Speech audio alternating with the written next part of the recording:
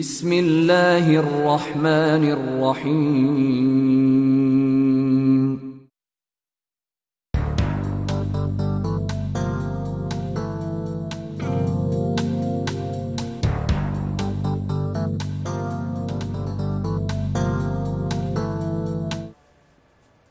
সুপ্রিয় দর্শক, আসসালামু আলাইকুম। আমন্ত্রণ জানাচ্ছি আমাদের আজকের লিগ্যাল আওয়ার প্রোগ্রামে। আপনাদের সঙ্গে আছে আমি মুর্শিদুর রহমান এবং আমাদের সঙ্গে আছেন আমাদের কমিউনিটির অত্যন্ত পরিচিত ব্যক্তিত্ব ব্যারিস্টার এবং সলিসিটর নাজির আহমেদ। তিনি লিঙ্কনস ইন চেম্বার্সের সলিসিটরসের প্রিন্সিপাল। জনাব নাজির আহমেদ, আসসালামু আলাইকুম। ওয়ালাইকুম আসসালাম ওয়া রাহমাতুল্লাহ। ভালো আছেন? জি, আলহামদুলিল্লাহ। আমন্ত্রণ জানাচ্ছি আমাদের আজকের প্রোগ্রামে। আপনাকে অশেষ ধন্যবাদ আমন্ত্রণ জানানোর জন্য। জি, আপনি জানেন যে আমরা প্রতিবারই চেষ্টা করি কিছু আপডেট দেওয়ার জন্য। করোনার এই সিচুয়েশনে নিশ্চয়ই গভর্নমেন্ট কিছু রুলস চেঞ্জ করেছে বা সিদ্ধান্ত নিয়েছে, যেগুলো আপনি যদি দর্শকের উদ্দেশ্যে একটু শেয়ার করতেন। না, ঠিকই বলেছেন যে আমরা এই অনুষ্ঠানে প্রথমে লিগ্যাল অ্যাডভাইস শুরু করার আগে কিছু আপডেট থাকলে আমরা দেওয়ার চেষ্টা করি। জি। তো আমরা তো সবাই ভাবছিলাম যে হয়তো করোনা থেকে আমরা একবারে নর্মাল লাইফে চলে আসছিলাম। জি।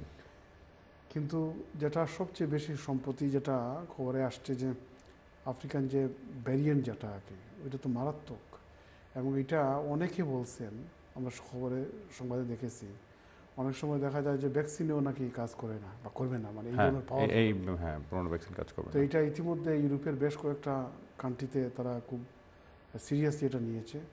এবং আমাদের এই দেশের সরকার ও প্রধানমন্ত্রী ঘোষণা করেছেন যে পাবলিক প্লেসে সব জায়গায় মাস্ক ইউজ করতে হবে, কম্পালসারি। এরপরে যতটুকু সম্ভব সবাইকে তারা ভ্যাকসিনের আওতায় নিয়ে আসার চেষ্টা করছেন। এবং ডাবল ডোজ তো যারা দিয়েছেন তারপরেও তাদেরকে আবার বুস্টার দেওয়ার জন্য, এবং বুস্টারের এইজ লিমিটটাও তারা অনেক নিচে নামিয়ে আনছেন। এবং আর্মিকে নাকি ডিপ্লয় করার চিন্তা করছেন, যাতে করে ওই যে ভ্যাকসিন বা বুস্টার রোল আউটে আর্মি সহযোগিতা করতে পারে। তো আমরা দর্শকদের উদ্দেশ্যে বলতে চাই যে আমাদের সর্বোচ্চ সতর্ক থাকতে হবে, নিজে নিরাপদ থাকতে হবে এবং অন্যকে নিরাপদ রাখতে হবে। এইটা এখনও শেষ হয়ে যায়নি। কোভিড থেকে আমরা একবারে পুরো বের হয়ে এসে স্বাভাবিক লাইফে চলে আসছি, এই ধরনের চিন্তা করার কোনো কারণ নাই। এজন্য ভেরি ইম্পর্টেন্ট হচ্ছে আমরা ভিজিল্যান্ট থাকবো, নিজেকে সেফ রাখবো, নিজের পরিবারের সবাইকে সেফ রাখবো এবং অন্যকেও যেন আমরা সেফ এবং প্রোটেক্ট করতে পারি। এজন্য যতটুকু সম্ভব সোশ্যাল ডিস্টেন্সিং মেনটেন করা সম্ভব করবেন এবং বাইরে গেলে পাবলিক প্লেসে, পাবলিক ট্রান্সপোর্টে মাস্ক ইউজ করবেন, অন্যের প্রতি রেসপেক্টফুল হবেন। নিজে যদি আক্রান্ত হন তাহলে ঘর থেকে বের হবেন না, আইসোলেট থাকার চেষ্টা করবেন, এই আর কি। এবং যারা দেশের বাইরে ভিজিট করবেন তারা যেন সর্বশেষ তথ্যাদি জেনে দেশ থেকে বের হন। কারণ ইতিমধ্যে মনে করেন বাংলাদেশে যারা যাচ্ছেন, আফ্রিকা থেকে যারা বাংলাদেশে যাবেন তাদের জন্য ইতিমধ্যে 14 দিন বা 14 ডেজ কোয়ারেন্টাইন কিন্তু চলে আসছে, বাংলাদেশে চলে আসছে। এরপরে বলা হচ্ছে যে 72 আওয়ার্সের পরিবর্তে 48 আওয়ার্সের ভিতরে করতে হবে, পিসিআর টেস্ট করে ফ্লাই করতে হবে। এবং ইউকেতে আসার পরেও একই অবস্থা, যদি আপনি আসেন তাহলে আপনাকে পিসিআর চেক করতে হবে, বাসায় থাকতে হবে এবং নেগেটিভ হওয়ার আগ পর্যন্ত আপনাকে সেখানে করতে হবে। এবং যেভাবে ইনফেকশনটা অ্যাগ্রেসিভ ওয়েতে আগাচ্ছে, বলা যায় না আগামী সপ্তাহ 10 দিন বা 2 সপ্তাহের ভিতরে কী চেঞ্জ হতে পারে, তবে সম্পূর্ণ ডিপেন্ড করে অবস্থার উপরে। তো যারাই ট্রাভেল করবেন প্যানিক হওয়া যাবে না, যেটা রুলস রেগুলেশন আসে সেটাকে আপনাকে মানতে হবে। ধন্যবাদ, খুব সুন্দর আপডেট দিয়েছেন। আমি প্রিয় দর্শকের উদ্দেশ্যে বলতে চাই, প্রিয় দর্শক, আপনারা জানেন আমাদের এই অনুষ্ঠানটি সরাসরি সম্প্রচার হচ্ছে। আপনারাও আমাদের অনুষ্ঠানে অংশগ্রহণ করতে পারবেন। আপনার যে কোনো আইন বিষয়ক প্রশ্ন থাকলে সেই প্রশ্নটি আপনি করতে পারবেন এবং আমাদের যে গেস্ট আছেন সেই অনুসারে প্রাইমারি অ্যাডভাইস দিয়ে থাকবেন। নাজিব ভাই, আমরা গত সপ্তাহে অনেক প্রশ্নই অ্যাটেন্ড করেছি। এর মধ্যে অ্যাসাইলামের বিষয়গুলো খুব ইম্পর্টেন্ট, প্রত্যেকে বারবার করে জানতে চায় যে আপনি এর আগের সপ্তাহ যে সুন্দর করে ব্যাখ্যা করেছেন যে এখনকার সিচুয়েশনে অ্যাসাইলামের অনেক চেঞ্জেস আসছে। আপনি দর্শকের উদ্দেশ্যে বলবেন কোন বিষয়গুলো দর্শকের মাথায় রাখা উচিত যে অ্যাসাইলাম করতে গেলে? অ্যাসাইলামের ব্যাপারে আমরা গত অনুষ্ঠানে, মানে 2 সপ্তাহ আগে আমি যখন আসছিলাম, তখন আমরা ফাঁকে ফাঁকে কল বা শুরুতে বা বিরতির পর ফাঁকে ফাঁকে আমরা অনেক কিছু কভার করার চেষ্টা করেছি। এবং অ্যাসাইলামটা হচ্ছে পুরো ইমিগ্রেশন লতে সবচেয়ে ডিফিকাল্ট সাবজেক্ট এবং অত্যন্ত ডাইনামিক এরিয়া এবং অনেক কমপ্লেক্স এরিনা। অনেক লয়ারও যারা মনে করেন লয়ার, অনেকে কিন্তু ওই এরিয়াতে এক্সপার্টিস না থাকলে তাদের দ্বারাও কিন্তু সেখানে প্র্যাকটিস করতে চায় না এবং অ্যাডভাইস পাবেন না। এবং যারা ইমিগ্রেশন লাইনেও প্র্যাকটিস করেন, অনেক সময় দেখা গেছে অ্যাসাইলামে তাদের দক্ষতা নাও থাকতে পারে। তো এই জন্য প্রথম হচ্ছে যে আপনারা অ্যাসাইলামের ব্যাপারে রাইট জায়গা থেকে অ্যাডভাইস নেবেন। সলিসিটর হলেই বা ব্যারিস্টার হলেই যে ওনাকে ইমিগ্রেশন লাইনে এক্সপার্ট হতে হবে এইটা জরুরি না। উনি হয়তো মেডিকেল নেগলিজেন্সে এক্সপার্ট, খুব ভালো, হ্যাঁ। উনি হয়তো এমপ্লয়মেন্ট লতে এক্সপার্ট, উনি তো হাউজিং লতে এক্সপার্ট, উনি হয়তো ডেট অথবা উইল প্রবেট এগুলোতে এক্সপার্ট বা কনভেন্সিংয়ে এক্সপার্ট। তার পক্ষে অ্যাসাইলাম আপনাকে সহযোগিতা করা সম্ভব নয়। আপনাকে যদি তার কাছে যান, উনিও আপনার প্রতি জাস্টিস করতে পারবেন না, আপনিও গুড কোয়ালিটি সার্ভিস বা অ্যাডভাইস পাবেন না। এজন্য প্রথম হচ্ছে প্রত্যেক ক্লায়েন্টকে যারা অ্যাসাইলাম সিকার তাদেরকে দক্ষ এবং অভিজ্ঞ অ্যাসাইলামে আছেন, ইমিগ্রেশন এবং অ্যাসাইলামে যার দক্ষতা আছে তার কাছ থেকে আপনি অ্যাডভাইস নেবেন। কারণ রং জায়গায় গিয়ে রং হ্যান্ড থেকে অ্যাডভাইস নিয়ে কিন্তু আপনি খুব বেশি দূর যেতে পারবেন না। এটা ভেরি ইম্পর্টেন্ট, কোয়ালিটি অ্যাডভাইসটা দরকার। 2 নম্বর বলবো যে যারা অ্যাসাইলাম সিক করবেন, প্লিজ অ্যাসাইলাম সিক করার আগে আপনি আইনগত অ্যাডভাইসটা নেবেন। অনেকে কিন্তু যেটা করেন যে অ্যাসাইলাম সিক করার পর এরপরে সলিসিটর বা ব্যারিস্টারের কাছে যান। তখন অনেক সময় আপনি যদি কেসটা ড্যামেজ করে দেন বা অ্যাপ্লিকেশনটা যদি একবারে ডিস্ট্রয় করে দেন, ওইটাকে আনডান করে ফিরিয়ে আনা সলিসিটর ব্যারিস্টারের জন্য খুবই কঠিন, অনেক সময় ইম্পসিবল। কারণ আপনি ফাউন্ডেশনটা রং ওয়েতে স্টাবলিশ করছেন, তো ওইটাকে আপনি আনডান করবেন কীভাবে? ফাউন্ডেশন তো অলরেডি হয়ে গেছে। তো এই জন্য ভেরি ইম্পর্টেন্ট হচ্ছে যে অ্যাসাইলাম সিক করার আগে আপনি সলিসিটর ব্যারিস্টারের কাছে গিয়ে আপনি প্রথমে অ্যাডভাইসটা নেবেন। আপনার সামনে ওয়ে কি, আপনি কোন গ্রাউন্ডে ফিট করেন, আপনার কি নেসেসারি দরকারি ডকুমেন্টস এভিডেন্স আছে কিনা না, থাকলে আর দরকার কিনা না, এবং কতদিনের ভিতরে লাগবে। এরপরে অ্যাসাইলামের 2টা ইন্টারভিউ হয়, একটা স্ক্রিনিং ইন্টারভিউ হয়, একটা সাবস্টেন্টিভ বা ফুল বা ডিটেল ইন্টারভিউ হয়। প্রথম ইন্টারভিউতে কোন ধরনের কোয়েশ্চন করতে পারে, কোন ধরনের এভিডেন্স চাইতে পারে, আপনার ডিটেল ইন্টারভিউতে আপনাকে কোন লাইনে বা কীভাবে প্রশ্ন করবে, কীভাবে আপনি প্রস্তুতি নেওয়া দরকার, এগুলো যদি আপনার জানা থাকে ভালো, তাহলে আপনি পারফরমেন্স করবেন ভালো। আর পারফরমেন্স ভালো করতে পারলে আপনি হোম সেক্রেটারি বা পরবর্তীতে কোর্টে আপনি সুবিচার পাওয়ার সম্ভাবনা থাকে। স্বাভাবিক কারণে আপনি যতই অভিজ্ঞ হন, হঠাৎ করে গিয়ে আপনি জিসিএসসি এই লেভেল পরীক্ষায় যদি অ্যাপিয়ার করেন, আপনি ভালো করতে পারবেন না।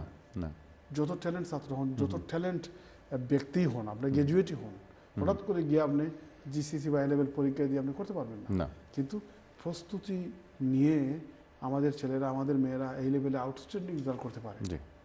তো এই জন্য ভেরি ইম্পর্টেন্ট হচ্ছে যে আপনার অবস্থান, আপনার স্ট্যাটাস, আপনার কেসের মেরিট, আপনার ওয়ে ফরওয়ার্ড, আপনার কি বলে গ্রাউন্ডস আছে কিনা না, মেরিট আছে কিনা না, এভিডেন্স কতটুকু আছে, কি দরকার, কতটুকু লাকিং, সবগুলোর ব্যাপারে আপনি বিস্তারিত একজন আইনজীবীর সাথে বসে আলাপ করে অ্যাডভাইস নিয়ে এরপরে আগান। ধন্যবাদ, খুব সুন্দর আলোচনা করেছেন। আমরা একটা কল নিয়ে নিব। কলার আসছে আমাদের সঙ্গে। জি কলার, আসসালামু আলাইকুম। আসসালামু আলাইকুম। জি আমার বাক্কা দূরই কুটুমাকি তান হতাম নিজে খাইতাম। বলেন, আমরা শুনছি দর্শক, প্লিজ প্রশ্ন করুন। তান বাপ আসলা দেশ ব্রিটিশ। আচ্ছা। তো ওদের সব ব্রিটিশ বেটি মানে বিয়া করছিল, তারপরে বুড়া হলো মানে দেশ গেছিলা, দেশে গিয়া তাই বিয়া করছিল, বিয়া করিয়া তার একটা বাচ্চা পেটে তো ইয়া তাই মারা গেছেন, বয়স্ক আসলা। তো আচ্ছা, মারা যাওয়ার পরে তো বাচ্চা শিয়া লইছে, বিয়া শাদিও করে লইছে। তো তার মায়ের বেনিফিট পাইরা, দেশের বেনিফিট পাইরা তারা আইবার লাগিব তা করছে। আর যে এই দেশের যে তার বাচ্চা কাচ্চা আছে এটার লোক মনে হয় তারা মাথে উঠে মাতিছে, তারা কেউ কোনো পাত্তা দিছে না তারা কিভাবে আইতো। এটা তো হামলা কিতা করা দেব তার সিটি মিটি সপ্তাহ আছে। আচ্ছা জি জি বোন, ব্যাপারটা খুবই জটিল এবং এক কথায় বা 2 লাইনে বা 2 মিনিটে 5 মিনিটে এটা আপনি কোনো সমাধান পাইতা না। এটা অনেকটা ও যে বাংলাদেশের মুরব্বী হলে হইতা যে উনাদানে গ্রা লয়, মানে সিদ্ধ চালে মানে গাছ বপন করা আর কি। জি তো এত কঠিন, যার কারণে আপনি কোনো আইনজীবীর লগে বইয়া বিস্তারিত আলাপ করুকা খুবই ডিফিকাল্ট হইব তার ব্যাপারটা, তবে ইম্পসিবল নাই। তাই আগে অ্যাপ্লাই করছইনি, ও পেপারগুলো দেখা লাগবো। এরপরে ডিফিকাল্টি হইল গিয়া যে যে ব্যক্তির মানে জন্ম হওয়ার আগে তার বাপ মারা গেছে, এখন ফয়লা স্টাবলিশ করতে হইব যে ও বাপর সন্তান তাই। আর 2 নম্বর হইল গিয়া ও সিটিজেনশিপ তাই বাপে ব্রিটিশ সিটিজেন হওয়ার পরে তার জন্ম হয়েছে, ও দুইটা হইল গিয়া ক্রুশাল। এখন তার তো বাপ নাই, সুতরাং প্রমাণ করবা কিনা। এর লাগি যারা এই দেশও তার আরও আত্মীয় স্বজন আসেন তারার সহযোগিতার দরকার আছে। ডিএনএ টেস্ট, স্টেপ মাদার বা স্টেপ ব্রাদার তারা থাকলে তারা লোকে ডিএনএ করিয়া আগে এস্টাবলিশ করতে হইব রিলেশনশিপ, অথবা যদি কোনো এক্সপার্টের দেশও ফাটাইয়া এক্সপার্ট রিপোর্ট বা অপিনিয়ন আনতে পারেন তার অবস্থার উপরে। অনেক কষ্ট আছে, সময় লাগবো এবং এটা খুবই ডিফিকাল্ট এবং জটিল কেস। আগে দেখতে হইব যে ব্যক্তি তান ফুয়া ব্রিটিশ সিটিজেনের ফুয়া যে জন্ম হয়েছে তানরে আগে উদ্দেশ্য ব্রিটিশ বা রাইট অফ অ্যাবাউটে উদ্দেশ্য নিয়ে আওয়া যায়নি। যদি আয় তখন তার ডিপেন্ডেন্ট হিসাবে বাচ্চারা পরে আইতে পারবো। ফয়লা বাচ্চান্ত লাগে চেষ্টা করেন না জানো, বা বাফর লোকে বাচ্চান্ত লাগে চেষ্টা করার দরকার নাই। ফয়লা তান রাইট আগে এস্টাবলিশ করুকা। তার মায় pension ফাইলা which is a plus point, good point. সুতরাং পেনশন ফাইলে স্টেপ মাদার বা স্টেপ ব্রাদার যদি থাকে বা স্টেপ সিস্টার থাকে তার লগে ডিএনএ টেস্ট করিয়া রিলেশনশিপ প্রমাণ করতে পারলে অন্যান্য আরও ডকুমেন্টস দিয়া চেষ্টা করা দরকার। মনে রাখবা যে রাইট অফ অ্যাবাউট বা ব্রিটিশ সিটিজেনশিপ লাগে অ্যাপ্লাই করলে রিফিউজ হইলে আপিলও রাইট নাই। এর লাগি অ্যাপ্লিকেশনটা খুব বালা করে করা দরকার। আর আগে যদি করিয়া থাকেন 1-2 বার বা রিফিউজ হইয়া থাকে, ওগুরের সামনে রাখিয়া দেখিয়া ও ইস্যুগুলোকে অ্যাড্রেস করিয়া ট্যাকেল দিয়া ডিল করিয়া এরপরে অ্যাপ্লাইটা করা দরকার। জি ধন্যবাদ, খুব সুন্দর করে আপনি বিষয়টি ব্যাখ্যা করেছেন। দর্শক আমরা আশা করি আপনি উত্তর পেয়েছেন। আমরা পরবর্তী কলার সঙ্গে যুক্ত হব। কলার আসসালামু আলাইকুম। আসসালামু আলাইকুম। জি ওয়ালাইকুম আসসালাম। কলার আমরা শুনছি। আমার একটা প্রশ্ন আছে বেস্টার সাহেবের কাছে। প্লিজ।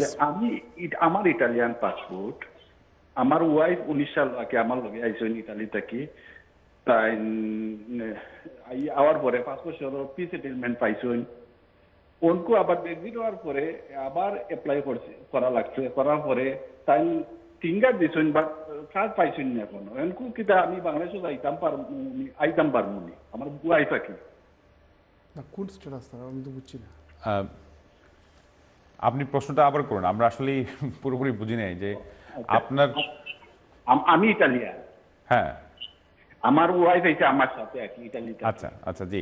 আওয়ার পরে আপনার ওয়াইফ, আপনি ইটালিয়ান নাগরিক ওদেশে আসছেন, আপনার ওয়াইফ আইসেন ফ্যামিলি পারমিটে আপনার ওয়াইফ হিসাবে। আচ্ছা এরপরে তাই আওয়ার পরে পি সেটেলমেন্ট 5 বছর পাইছেন। জি ব্রেক্সিট হওয়ার পরে আবার অ্যাপ্লাই করা লাগছে পি সেটেলমেন্টর লাগি, আমরা নতুন করে এবার অ্যাপ্লাই করা লাগে। জি জি করছি, করার পরে ফিঙ্গার দিচ্ছি, কিন্তু আগেরটা তো আরো 2 বছর 3 বছরের ডেট আছে, কিন্তু নতুন যেটা ফিঙ্গার দেওয়ার পরে একটা কাগজ পাইছি না বটরি। অনকু কিতা আমার বহু কিতা দেশ গেলে আইতে পারবে না, এখন যাই না জানো দেশ, এখনো আপনি ফিঙ্গারপ্রিন্ট নিল না, অ্যাপ্লিকেশন প্রসেস করিয়া কার্ডটা দিল না, তখন আপনি দেশে গেলে তো সমস্যা থরি দিবা। আগর যেটা এটা তো আছে আমার, এখনো ডেট ওভার হইছে না। আগরটা আছে নি? সেটা বলতেছে আগে 5 বছরের ছিল। না, আগরটা যদি থাকে তাহলে তো ঠিক আছে, পাসপোর্ট এবং কার্ড লইয়া গেলে আইতে পারবা। আগরটা আছে আমার, আগরটা ডেট আছে। আগর নাই, এর লাগি পেপার বেস করিয়া তো দেওয়া ঠিক হইতো না। কিন্তু আগর যদি আপনার ফ্যামিলি পারমিট থাকে, অ্যাপ্লিকেশন পেন্ডিং থাকে, তাহলে আপনি যাইতে পারবা, আইতে পারবো। আগরটা আছে। তবে আপনি এখন যাওয়ার আগে ওই যে আমরা কোভিডের ব্যাপারে মাতিছি, আপনি মাথাত রাখিয়া যাই জানো আর কি, আগামী 1-2 সপ্তাহ দেখিয়া বালামরে এরপরে প্ল্যান করেন জানো আর কি। জি ওকে, থ্যাংক ইউ। জি ধন্যবাদ দর্শক। জি আমরা আশা করি উত্তর পেয়েছেন। জি আমরা এই অ্যাসাইলামের যেই গুরুত্বপূর্ণ বিষয়গুলো আপনি আলোচনা করেছেন, আমরা আরেকটা বিষয় জানতে চাচ্ছি যে রিসেন্টলি হোম অফিস যে বিষয়গুলো বলছে যে এক বিষয়ের উপরে বারবার করে অ্যাপ্লিকেশন করা যাবে না অ্যাসাইলাম সিকার যারা। তো এই ক্ষেত্রে পরিবর্তনটা কি, আপনার কি অভিমত? এটা আসলে মানে তারা একটু এমফাসিস দিয়ে খুব গাঢ়ভাবে এটা চালু করার, কিন্তু এটা তো আগেও ছিল। জি, আপনি ওই যে সেকশন 120 যেটা বলি আমরা, জি, আচ্ছা, স্টেটমেন্ট অফ এডিশনাল গ্রাউন্ডস, জি, যে তারা প্রায় সময় একটা ফর্ম ফাটাইয়ে দিয়ে 2002 অ্যাক্টের আন্ডারে সেকশন 120 বলে যে আর যদি কোনো রিজন থাকে, গ্রাউন্ড থাকে বলার জন্য, এটা আগ থেকেই ছিল। আচ্ছা, তো ভবিষ্যতে তারা এটাকে আরো টাইট করতে চাচ্ছে এবং তাদের ইয়ে হলো যে অনেক সময় দেখা যায় অ্যাপ্লিক্যান্ট বা অ্যাপেলেন্ট একটার পরে আটটা, এক অ্যাপ্লিকেশন পরে আরেক অ্যাপ্লিকেশন, এরপরে এক আপিলের পরে আরো এভাবে করতে থাকে। তো একটা তো মানে লাইন ড্র করা দরকার যে কোন জায়গায় গিয়ে এক্সস্টেড হবে সব ইয়েগুলা, রাইটসগুলা। তো তারা এই জন্য ভবিষ্যতে তারা মানে একবারে স্কিজ করে নিয়ে আসতেছে যে আপনি বারবার আপিল করতে পারবেন না, একবারে অল ইন ওয়ান, মানে একসাথে আপনার সব গ্রাউন্ডস বা সব পয়েন্টগুলো আপনাকে আর্গিউ করতে হবে বা সাবমিট করতে হবে। ওইটাই আর কি, ওইটা আগেও ছিল, আগে দিতে হয়তো আর একটু টাইট করবে আর কি। জি, তো সেই কথায় আপনার কথায় আসতে হয় যে তার মানে অ্যাপ্লিকেশন করার আগে ভেবেচিন্তে করা উচিত এবং প্রথম থেকেই মানে প্ল্যান করে লয়ারের সাথে পরামর্শ করেই অ্যাপ্লিকেশন করা উচিত, যাতে বারবার আর এই ভুল না করা হয়। পয়েন্ট নিয়ে আসছেন, আমরা অনেক সময় দেখছি মানুষ আগের কোনো বিষয় চিন্তা করে বা কিছুদিন পরে কি হতে পারে বা ভবিষ্যৎ কি হতে পারে এই ধরনের মাথায় চিন্তা না রেখে পট করে একটা অ্যাপ্লিকেশন করে দিল, এর কনসিকুয়েন্স, এর রামিফিকেশন, এর ইম্প্যাক্ট অনেক সময় মানুষ চিন্তা করে না, যেহেতু পরিবর্তন করার সুযোগই নাই। হ্যাঁ, তো পরে আপনি কিন্তু এখন যেভাবে টাইট করে নিয়ে আসছে, আপনি চাইলেও পরবর্তীতে আরেকটা না ঠিক আছে ওইটা দেখে নেই, এরপরে ওইটা দেখবো, চারদিকে দেখলাম, তো তখন তো আর দেখার সুযোগ পাবেন না। এজন্য লয়ারদের সাথে পরামর্শ করে আপনার যেটা সবচেয়ে বেশি দরকার এবং সব পয়েন্টগুলো একসাথে আপনি পুট ফরওয়ার্ড করবেন। জি, ধন্যবাদ। আমরা একটা কলার নিয়ে, আমাদের সঙ্গে কলার যুক্ত হচ্ছে। জি কলার, আসসালামু আলাইকুম। জি কলার, আসসালামু আলাইকুম। আসসালামু আলাইকুম। জি ওয়ালাইকুম সালাম কলার, আমরা শুনছি। আমি একটা জিনিস জানতাম চাইলাম আর কি, মানে বর্তমানে নিউ স্পাউস বিষয় বাংলাদেশ তো আনতে হইলে কিতা কিতা ডকুমেন্ট লাগে? আচ্ছা, জি কলার, ওই জিনিসটা জানতাম। এইটা তো অনেক লম্বা প্রশ্নের উত্তর, কারণ আমরা এই স্কোপ নাই যে বিস্তারিতভাবে বুঝাইয়া আপনারা হওয়ার লাগে। একবারে সংক্ষেপে আমি 1 মিনিটে বা 1.5 মিনিটে যদি সুযোগ দেন মুর্শিদ সাহেব, আমি বলার চেষ্টা করব। প্লিজ আপনি একটু ব্রিফ। প্রথম হচ্ছে ফাইন্যান্সিয়াল রিকোয়ারমেন্ট ফুলফিল করতে হবে, দ্য মোস্ট ইম্পর্টেন্ট রিকোয়ারমেন্ট। তো এটা হচ্ছে 18,600 হচ্ছে একবারে থ্রেশহোল্ড, এইটার উপরে ইনকাম করতে হবে। সেলফ এমপ্লয়েড থাকলে 1 বছরের ডকুমেন্টস দিয়ে প্রমাণ করতে হবে, স্পেসিফাইড ডকুমেন্ট। আর যদি এমপ্লয়ি থাকেন তাহলে 6 মাসের ডকুমেন্টস দিয়ে করতে পারবেন, যদি একই জবে যদি 6 মাসের অতিরিক্ত সময় কাজ করেন। আর 6 মাসের যদি কম সময়ে এমপ্লয়ারের সাথে কাজ করেন তাহলে পুরো 1 বছরের ডকুমেন্ট দিতে হবে। এবং স্পেসিফাইড ডকুমেন্ট হচ্ছে কাজ করলে pay slip, bank statement, employers letter, employment contract. আর যদি আপনি ব্যবসা হয় তাহলে annual accounts, SA 302, bank statement, এরপরে অ্যাকাউন্টের লেটার। এই হচ্ছে ফাইন্যান্সিয়াল রিকোয়ারমেন্ট। এরপর ল্যাঙ্গুয়েজ টেস্ট, যে ব্যক্তি আসবেন আপনার স্পাউস তাকে A1 লেভেল পাস করে আসতে হবে ইংলিশে A1। 3 নম্বর হচ্ছে যে আপনার যে মেরিট, বিয়েটা সাবসিস্টিং, ওইটা প্রমাণ করতে হবে। তো অনেকে আছে যে বিয়ে যদি করার কিছুদিন পরে 2-3 বছর পরে অ্যাপ্লাই করে, তখন ওই যে সাবসিস্টিংটা ভালো করে দেখে তারা। এজন্য ম্যারেজ সার্টিফিকেট, ওয়েডিং ফটোগ্রাফ, আর তার সাথে যে আপনার ওয়াইফের সাথে বা হাজব্যান্ডের সাথে যে কমিউনিকেশন করতেছেন কন্টিনিউয়াস, ওইগুলার প্রমাণ লাগবে। রেমিটেন্স রিসিট, এরপরে কল লিস্ট, হোয়াটসঅ্যাপ কলের প্রিন্ট আউট, কার্ড বিভিন্ন অকেশন বা স্পেশাল ডেতে দেওয়া, এগুলার প্রমাণ আছে। আর অ্যাকোমোডেশন আপনি লিজ হোল্ড থাকলে ডকুমেন্ট বা ফ্রি হোল্ড থাকলে অথবা যদি রেন্টি থাকেন তাহলে ডকুমেন্টসটা দিতে হবে, অর্থাৎ এডুকেট স্পেস বা অ্যাকোমোডেশন আছে আপনার থাকার, এটা প্রমাণ করতে হবে। তো মেইন ইয়েগুলা এটা আর কি। তো যদি আপনি অ্যাপ্লাই করার আগে আমি আবারও বলবো যে আমরা লিমিটেড টাইমের জন্য প্রোগ্রাম করি, এগুলা বিস্তারিত আলোচনা করলে হয়তো আপনি ভালো ধারণা পেতেন, কিন্তু আমরা তো করার স্কোপ নাই। এজন্য আপনার স্পাউসের জন্য অ্যাপ্লাই করার আগে অ্যাটলিস্ট 6 মাস বা 7 মাস আগে আপনি একজন সলিসিটরের সাথে সরাসরি বসে আলাপ করে অ্যাডভাইস নেন, এবং উনি একটা চেক লিস্ট বা একটা ডকুমেন্ট লিস্ট দেবেন, ওইটার আলোকে আপনি ডকুমেন্টস রেডি করে 6 মাস পরে অ্যাপ্লাই করেন। ধন্যবাদ। এখানে আমি একটু জানতে চাই, আচ্ছা বিরতির সময় হয়ে গেছে, বিরতির পর আবার আপনার সাথে বিষয় নিয়ে আলোচনা করছি। প্রিয় দর্শক, আপনারা দেখছিলেন আপনাদের প্রিয় অনুষ্ঠান লিগ্যাল লাভার। আপনার সঙ্গেই থাকুন, বিরতির সময় হয়ে গেছে, বিরতির পর আবারও ফিরছি, সঙ্গেই থাকুন। আসসালামু আলাইকুম।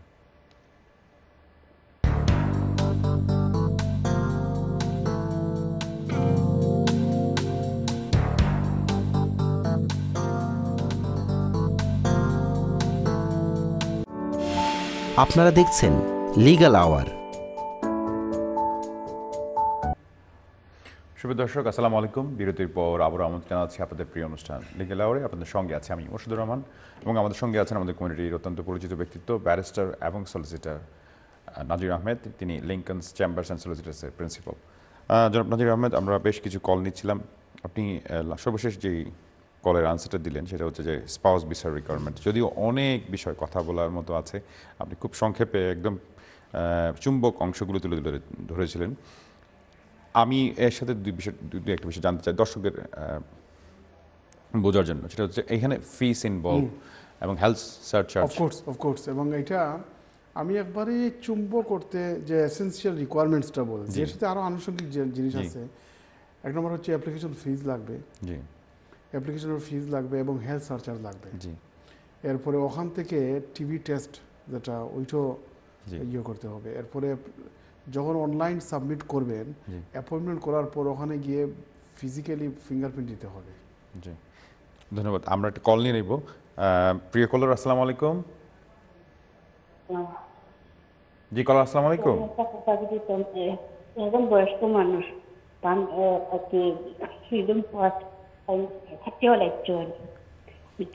দর্শক, আমরা আপনার কথা বুঝতে পারছি না, আপনি আবার একটু বলবেন, সুন্দর করে প্রশ্নটা করবেন প্লিজ। একজন বয়স্ক মানুষ, একটা কার্ড আছে, বাস কার্ড, সুদানি। জি জি জি, বলুন বলুন প্লিজ। বাস কার্ড তাই খাটিয়ে ফালাইছেন, 3বার ফালাইছেন আর 3বার ক্লেম করিয়া আনো হয়েছে। তো ক্লেম করা হয়েছে যে নষ্ট হয়ে গেছে হইয়া আর কি। এইটা কোনো অপরাধ হইল নি, তার মাথার দোষ। ওনার কার্ড ফেলে দিয়েছে 3বার করে। কি ধরনের কার্ড? বাস কার্ড, ব্যাংক কার্ড, বাসের কার্ড, বাসর কার্ড। না, এখন বাসর কার্ড মানে ওই যে ফ্রিডম কার্ড হয়তো, জি জি জি, ফ্রিডম পাস যেটা, ফ্রিডম পাস যেটা আর কি। তো এখন 3বার তারা ডুপ্লিকেট ইস্যু করছে, রিইস্যু করছে, 3বার তারা কাটিয়ে ফেলাই দিলা। তো তাই যেহেতু মেন্টাল পেশেন্ট বা মেন্টাল রোগী, এই জন্য ওনার জন্য হয়তো ক্রাইম না, বা তারা বারবার তো মানে সাসপিশিয়াস হতে পারে যে এইটাকে আসলে উনি ডিস্ট্রয় করছেন না অন্য কাউকে দিয়ে দিচ্ছেন। তো আইনগতভাবে মানে অসুবিধা নাই, কিন্তু উনার যে কেয়ারার, তার কন্ট্রোলে এই জিনিসটা থাকবে, মানে উনি ম্যানেজ করবে আর কি। তো উনি তো মাথায় কাজ করে না, উনি তো কার্ড কেটে কাপড়ও কেটে পারে, শরীরে জামাও কাটতে পারে, বা বিভিন্ন জিনিস ডিস্ট্রয় করতে পারে। কিন্তু যিনি কেয়ারার ওইটা ম্যানেজ করবে, রাখবে, এবং তাকে নিয়ে কোথায় যেতে হলে ওই কার্ড দিয়ে তাকে নিয়ে যাওয়া হবে। তো যিনি কেয়ারার সাথে থাকবেন তার কাছে এই জিনিসটা রাখা ভালো। এবং উনার যেহেতু মাথায় সমস্যা আছে, মেন্টালি পেশেন্ট, উনি তো একা যাওয়া সেফ না, বা ওনাকে একা ছেড়ে দেওয়াও তো সেফ না। সুতরাং একজন কেয়ারার তো লাগবেই, বা হয়তো আছে। তো কেয়ারারের কন্ট্রোলে নিতে হবে, এবং কেয়ারার সাথে থাকবে, এবং ওই ব্যক্তির জন্য ওই কার্ডটা ইউজ করবে। ওইটা ভালো হবে না। এই যে বারবার 3বার কার্ড কেটে ফেলছেন, আরও যদি দেয় আরেকবার কাটবে, তখন তারা কবার ইস্যু করবে? অনেক সময় তারা ইস্যু করতে চাইবে না, বা আরও ব্যাখ্যা চাইতে চাইবে, তখন লিঙ্গারিং বা দেরি হবে। অবশ্যই। প্রিয় দর্শক, আমরা আশা করি আপনি বিষয়টা বুঝেছেন এবং সেই অনুসারে আপনারা স্টেপ নেবেন। আমরা পরবর্তী কলার সঙ্গে যুক্ত হচ্ছি। জি কলার, আসসালামু আলাইকুম। জি কলার, আসসালামু আলাইকুম। ওয়ালাইকুম আসসালাম। ভালো আছেন? জি আলহামদুলিল্লাহ, আমরা ভালো আছি। জি, আপনি? আমি জানতাম স্যার, বাংলাদেশে পাওয়ার অফ অ্যাটর্নি এরকম সেটা লাগে। বাংলাদেশ? জি, বাংলাদেশে আপনি যেতে চাচ্ছেন? পাওয়ার অফ অ্যাটর্নি আর কি, আরো জন দিতে। আচ্ছা, পাওয়ার অফ অ্যাটর্নি কিভাবে? পাওয়ার অফ অ্যাটর্নি কি তা জায়গার উপরে নি? জি ভাই। আচ্ছা তো আপনার বাসার উপরে এটা কি তা মানে বেসার লাগি নি না লুক আফটার করার লাগি?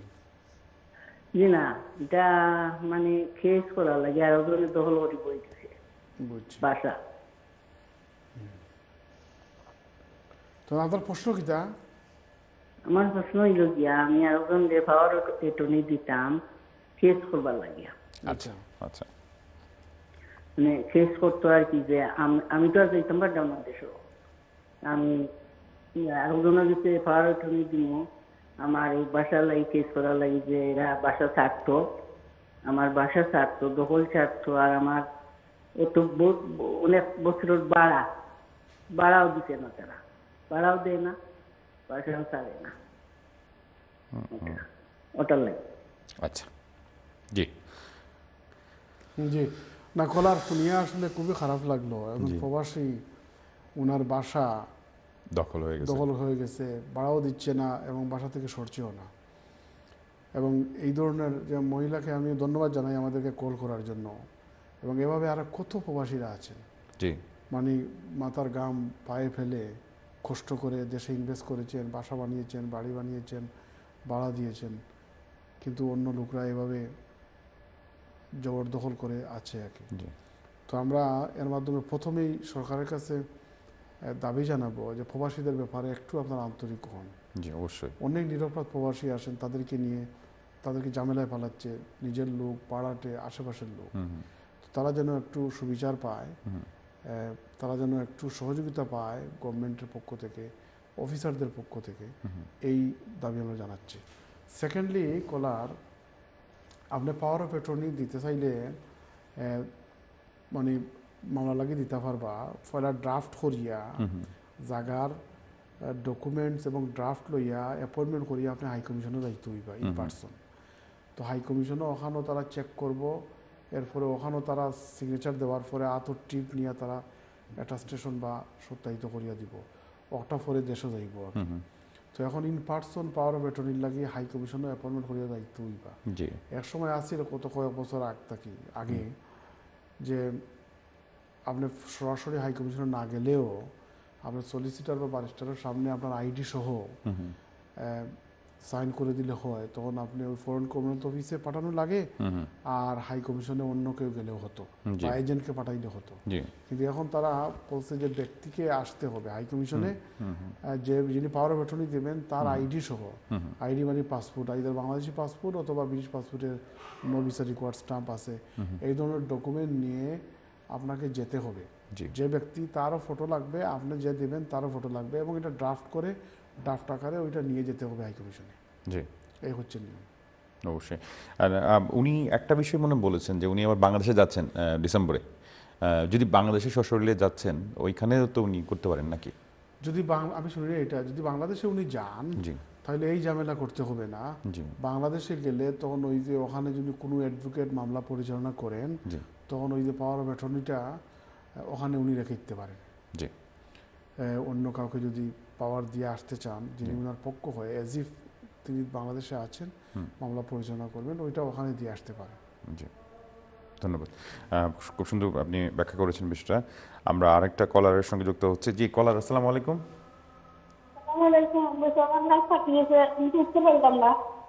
ওদের খারাপ কথা বলছিলাম যে ডিপ্রেশনে তো টাইম হয়নি, তো কেদিন ভালো লাগছে না, আমরা লস্ট হইয়া দিয়া ক্লেম করিয়া ইচ্ছা খুলে বিছানা করলো দিই, ওখান তো আমি নিজে করার কিচ্ছু বুঝছি না, কি তা কইছেন আবার একটু আস্তে আস্তে ফোকাস হয়। আপনি একটু ওদের কার্ডের কথা মাতিছিলাম আগে,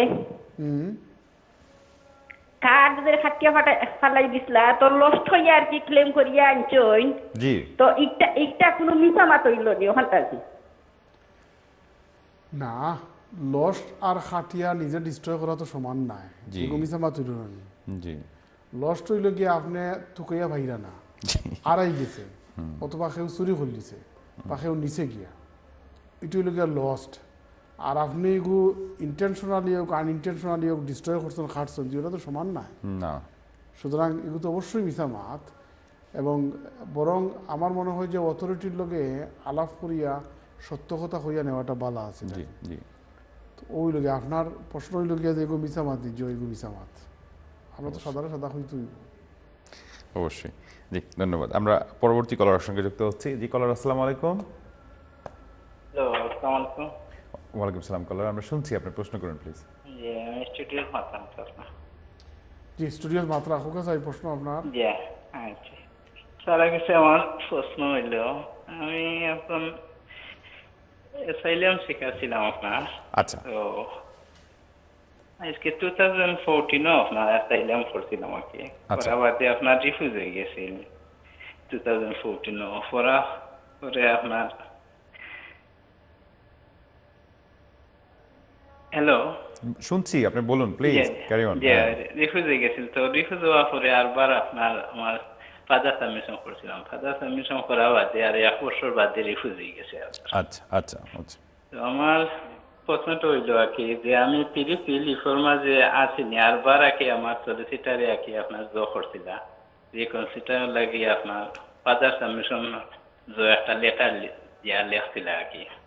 দেওয়ার পরে এখন কিছু তারা জানাইছেন না, ফোন তো আর কি স্টিল রয়েছে। তো এখন আপনার আমার ফ্যামিলিও আছে নাকি, ওদের 3 বাচ্চা আর কি আপনার, ওয়াইফও আমার লেখা নাকি ওরা চাইলেন জফরিয়া কি রিফিউজ করলেছিলাম। তো নার্সা পুটোর মাঝে আর কি আছি আমরা।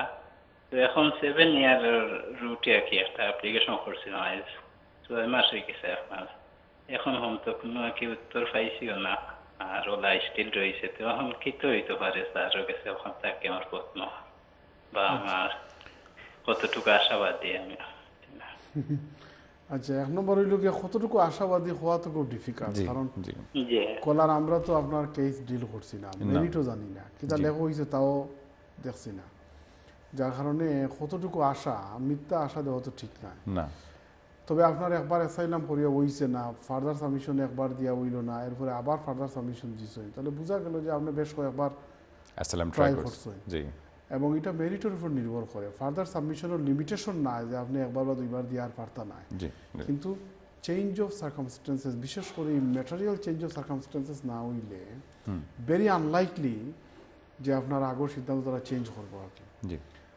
আর আপনার যদি বাচ্চার ঈদের 7 ইয়ার্স হয়ে যায়, আইদার জন্মর পরে 7 ইয়ার্স অথবা তারা ছোটোকালো আবার পরেও যদি 7 ইয়ার্স হয়ে যায়, তখন 7 ইয়ার্স গ্রাউন্ডে তারা লিভ টু রিমেইন লাগিয়ে অ্যাপ্লাই করতে পারবা।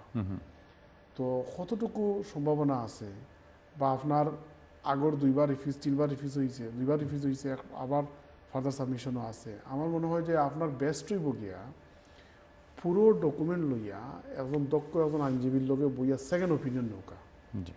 কারণ এটা আমরা অনেকে কিন্তু আমরা বুঝি না, কারণ আপনার সলিসিটার সাহেব বা বারিস্টার সাহেব আপনার জন্য যতটুকু সম্ভব উনি করেছেন, হয়তো কম্পিটেন্টলি উনি করেছেন, কারণ আপনার যদি মেরিট না থাকে উনি তো আর বানাতে পারবে না যতটুকু করেছেন। কিন্তু পরবর্তীতে যদি আর কোনো কিছুতে আগাতে চান বা যতটুকু করছেন এর উপরে আর কোনো পয়েন্ট আছে কিনা, না সেকেন্ড ওপিনিয়ন নিতে তো অসুবিধা নাই।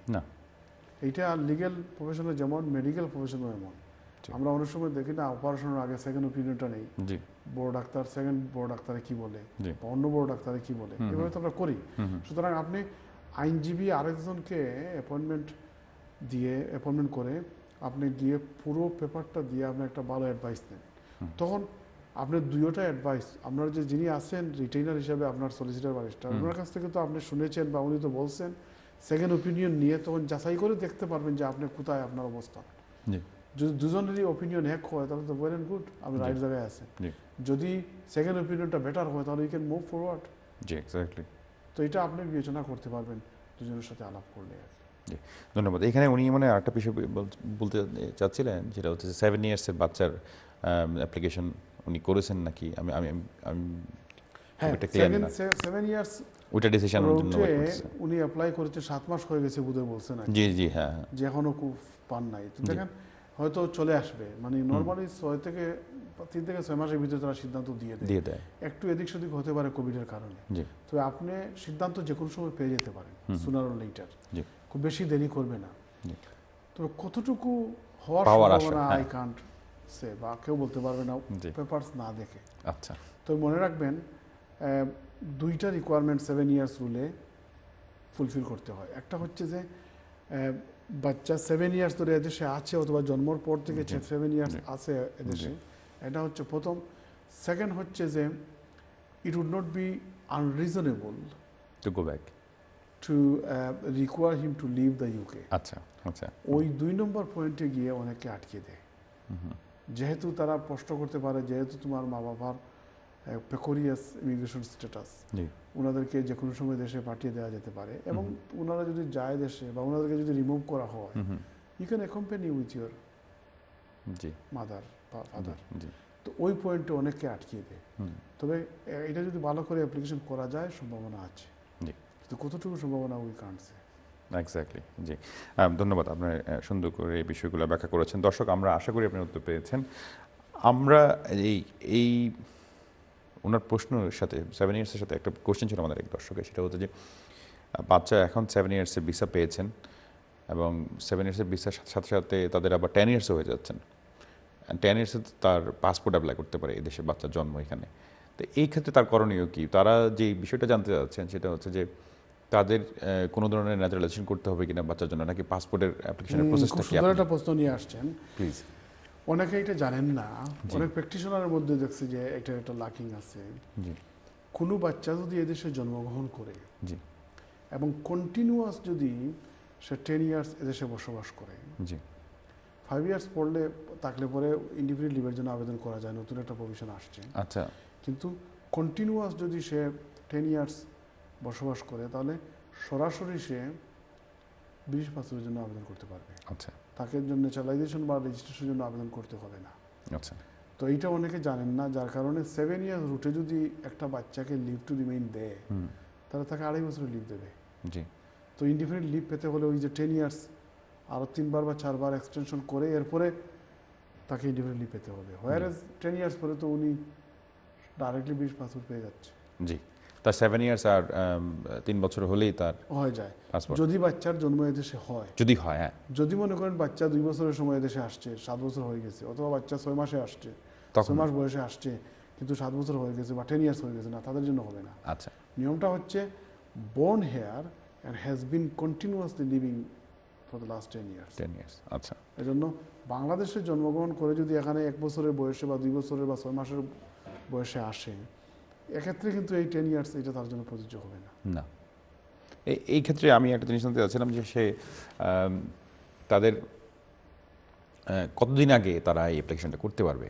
এটা কি 28 ডেজ আগেও করা যায়, নাকি এক্স্যাক্টলি 10 ইয়ার্স হওয়ার পরপরই তারা 10 ইয়ার্স যেহেতু রিকোয়ারমেন্ট, আর 28 দিনের জন্য তো ওইটা মারাত্মক কোনো ব্যাপার না। আচ্ছা, মানে ওইটা একটা কি একটা ফর্ম আছে, ওইটা দিয়ে প্রথমে ন্যাশনালিটি ডিপার্টমেন্টে করতে হবে, ওখান থেকে কনফার্মেশন পাওয়ার বা অ্যাপ্রুভাল পাওয়ার পর তখন সরাসরি ব্রিটিশ পাসপোর্টের জন্য আবেদন করা। আচ্ছা, ওইটা কি ন্যাচারালাইজেশন টাইপ যে কোনো কারণে ইনফর্ম করা তাদেরকে? ওই যে ফর্মটার কথা বলতেছেন, ওইটা করার পরে কি তারা ন্যাচারালাইজেশন সার্টিফিকেট পাঠায়? না, এটা একটা সিটি পাঠাবে, জাস্ট কনফার্মেশন যে তুমি, কিন্তু ন্যাচারালাইজেশন লাগবে না তাদের। আচ্ছা, জি, ধন্যবাদ। খুব সুন্দর আপনি বিষয়টা ব্যাখ্যা করেছেন। আমরা পরবর্তী কলারের সঙ্গে যুক্ত হচ্ছি। জি কলার, আসসালামু আলাইকুম। হ্যালো, আসসালামু আলাইকুম। জি, ওয়ালাইকুম সালাম কলার, আমরা শুনছি। জি, আসসালামু ভাই, আমি বারিস্টারের মধ্যে একটা কথা জানতাম চাইছিলাম। বলুন। যে আমার বাইরে পিল কেস চলে চাইলাম। আচ্ছা, এখন আমার বাইর ফোন নষ্ট হয়ে গেছে, নষ্ট হওয়ায় আগে চাইলো আসলা, এখন চাইলো নাই। এখন ইগু কিছু ওই বলি চাইনা এখন দিতে পারা না, খান সলিসিটারে হইরা কোনো প্রবলেম হইলে খানকে জানাইবা। আর আমার ইমেল অ্যাড্রেস দেওয়া আছে, এখন কোনো অসুবিধা হইব না ভাই, ইটার লাগে। আর খানকে চাইলেও এখনো ডাকেন না। মানে কি তার অসুবিধা হইব না? আমরা তো স্পেসিফিক কোয়েশ্চন না করলে কি তার? এখন তো খানকে চাইলেও ডাকেন না ভাই, খান তো ফোন নাম্বার দিলে ফোন নষ্ট হয়ে গেছে। তো তারা তো হয়তো যোগাযোগ করতে পারেন না। এখন সাইন স্টপ করলা কেন? সাইন স্টপ করতে না, ওই জন্য ফান্ডামেন্টাল লাগে সাইন বন্ধ করছিল, আর এখনো সানডে ডাকছে না চাইবে। বুঝছি না, ঠিক আছে। 1 নম্বর হইল গিয়া সাইন স্টপ করা ঠিক না, এটা মানে রিকোয়ারমেন্ট। তারা যখন সাইনও দেয়, রিপোর্ট করার লাগি দেয়, তখন পার্ট অফ হোল প্রসেস। তারা যদি টেম্পোরারি রিলিজ দেয় বা তাহার যদি সুযোগ দেয়, তখন তার রিপোর্টিং রেস্ট্রিকশন দেয়। রিপোর্টিং রেস্ট্রিকশনে আমরা অনেকে কই বা অনেক ক্লায়েন্টরা কই যে চাই নাকি সাইন হয়েছে রিপোর্টিং রেস্ট্রিকশন হয়েছে। তবে আমার মনে হয় যে যেহেতু তারা প্যান্ডামিকের সময় তারা স্টপ করছে এবং তার যদি ফোন আপ টু ডেট থাকে বা কন্ট্যাক্ট ডিটেলস যদি তারা কাছে থাকে তাই ওয়ারি করার কিছু নাই। তারা যখন দরকার হইব বা আবার যখন ব্যাক টু নর্মাল আসব তখন তারা যোগাযোগ করব। আবার তো কোভিডের আইল, সুতরাং তাই বই পাওয়ার কোনো কারণ নাই। হি শুড ওয়াইট এবং মোস্ট ইম্পর্টেন্ট হইল তারা যে নাম্বার দিচ্ছেন নাম্বার যেন অ্যাক্টিভ থাকে বা যে অ্যাড্রেসে হয়তো তারা অ্যাড্রেসে লিখতে পারে অথবা চিঠি পাঠাবে, সলিসিটার তাহলে সলিসিটার কাছে লিখবো। কিন্তু তাই যদি ভলেন্টারিলি স্টপ না করেন কোভিডের কারণে তারা যদি বন্ধ করিয়া থাকে তাইলে তাই ওয়ারি করার দরকার নাই, আবার যখন তারা লিখবো তখন যা দিবা। জি ধন্যবাদ। ধন্যবাদ কলার, আমরা আশা করি আপনি উত্তর পেয়েছেন। আমাদের সঙ্গে আরেকজন কলার যুক্ত হচ্ছেন। কলার আসসালামু আলাইকুম। আসসালামু আলাইকুম। ওয়ালাইকুম আসসালাম ওয়া রাহমাতুল্লাহি ওয়া বারাকাতুহু। আমি একটা জিনিস জানতাম স্যার ভাই, যে একজন Commonwealth citizen, she came to this country over 20 years ago. She came on holiday, then she naturally overstayed, and there was a plan for her to get married to her boyfriend. But sadly he died about a year ago, so they didn't get married. She's in her 70s now. She has no recourse to public funds. She is living in, she succeeded her tenancy from her partner. So what are the likelihood this lady would get any sort of chance of being allowed to stay in the UK? Well, I'm pura buzi nai. The person who came as a visitor or 20 years ago, 20 years back, he died. No, not her. No, her partner died. Partner died. Her partner died. Yeah. And she came 20 years ago. 20 years ago. She came. Yeah, she came on a holiday and she overstayed. And basically there was a plan for her to get married to her partner, but he sadly died about a year ago. Okay, I understand now. Yeah, okay, that's fine. I think yes, she has very good case. Even forget about the partner, even she can apply to the Home Office for leave to remain based on 20 years residence. So there is a clear provision for her to apply to the Home Office. Because she came to the UK before more than 20 years ago. Therefore, on that basis, she is eligible to apply for not indefinite leave to remain. So the caller, of course, there is a way, and she is eligible to apply for leave to remain based on 20 years long residence. And on that application, she can explain the compassionate circumstances about the death of her possible or future partner. That she could explain, and probably that they will consider it sympathetically. But based on 20 years rule, she can apply, and there is a possibility if she can show that she came before 20 years ago, and she has been continuously living in the UK. If she can prove that, she can be given leave to remain.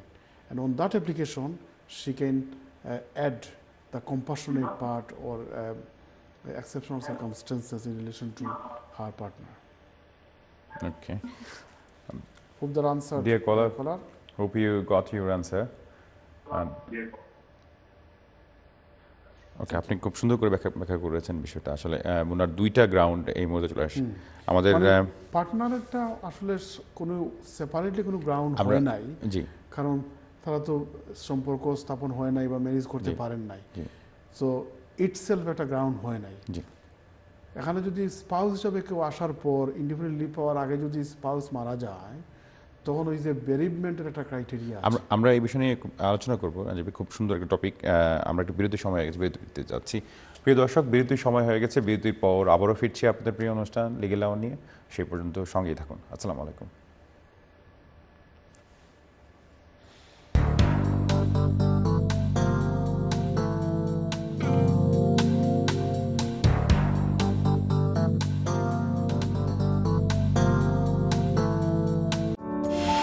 আপনারা দেখছেন legal hour.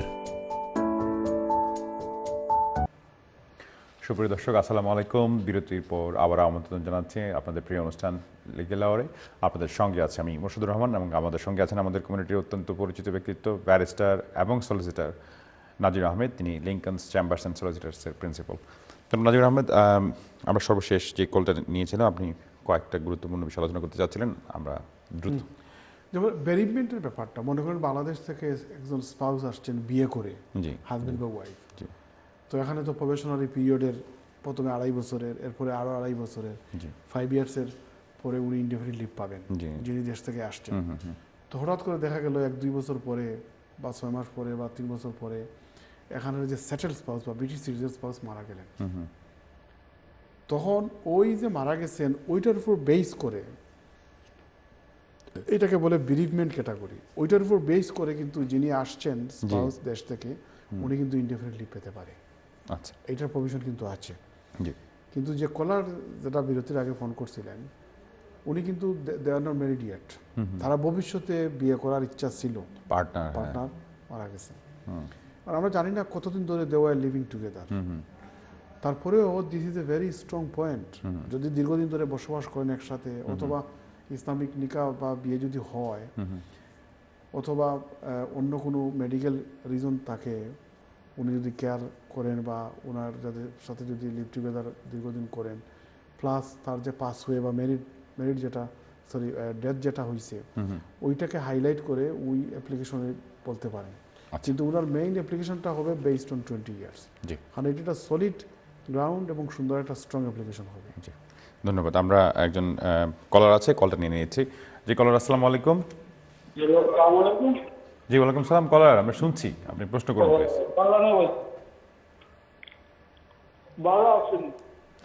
জি কলার, আমরা জি জি ধন্যবাদ। আপনি ভালো আছেন? আমার একটা সমস্যা হইছে, বুঝছেন? বলেন, শুনছি আমরা। আই বোর রয়েছি, মেরিট করছে, ডিগ্রি রয়েছে আমি, কিন্তু বোর নিচে গুয়াইছে, এরপরে আমাদের কোনো 8-9 বছর থাকি জায়গা দেয় না, এরপরে সেপারেশন হইয়া পয়সা লোক এর মাঝে আমার অনেক পয়সা নিচ্ছে, তখন ছুটিরও বাচ্চা দেখতে দেয় না, বসে দায়িত্ব দেয় না, এখন আমি কিতা হতো? কলার পুরা বুঝতে পারছি না, একটু টেলিফোনটা গোর দরজা আমি লোয়া পাইছে দুইজন নামে। আপনি একটু আস্তে আস্তে বলেন কলার। আপনি আমরা গোর দরজা দুইজন নামে লোয়া। দুইজন নামে বলতে আপনি আপনার ওয়াইফের নামে? জি। আচ্ছা, এরপরে ফার্স্ট ভাই আর আমি পয়সা 2000 ফর্ম দিচ্ছি, এছাড়া মাসে মাসে আমি মর্টগেজের মানি দিয়া গেছি। জি। এখন 8-9 বছর থেকে আমার গোড়ের জায়গা দেয় না, সেপারেশন করিয়া গোড় নিচে গিয়া সাইন করিয়া, এখন সারা গোড় ঠাই নিচে গিয়া। সারা গোড় নিচে কি বলতে কাউন্সিলর হাউস আছে নি? ও কাউন্সিলর হাউস আছে। আচ্ছা, বুঝছি। কিনা নাই? যে কিনা কিনা কিনা কিনা নি। আচ্ছা, বুঝছি। ওকে, কিনা। তো এখন আমার গোড়ের জায়গা যে, এখন আপনি কিতা প্রশ্ন কিতা হোকা চাই? আমাদের বড় জায়গা দেয় না, 7-8 বছর থাকি, দৌড়তেও দেয় না, রাইতেও দেয় না, বাচ্চাগুলো দেখতে দেয় না, এখন পুলিশ তাকিয়া দিব।